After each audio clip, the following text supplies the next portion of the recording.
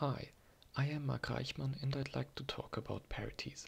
A parity is when a puzzle is scrambled in a way that appears to be impossible.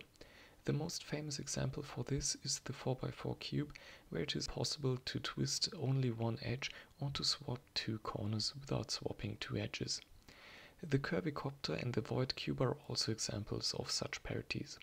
But why do these different cubes behave so similarly? All of them have some pieces that are indistinguishable from others.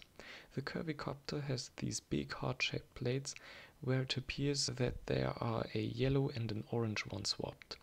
Because it shouldn't be possible to swap two of a kind, this is considered a parity. In reality, one additional piece is also exchanged, but you can't see that because two of them have the same color. Likewise, on the void cube, the source of the parity is hidden because all the middle pieces are missing. Here is the same situation on a regular 3x3.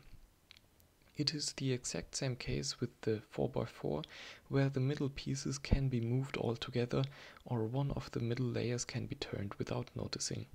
To sum up, all parities are caused by similar looking stickers or non-stickered parts of the mechanism. The topic is closely related to the rule of 3, to which there is a video linked in the description.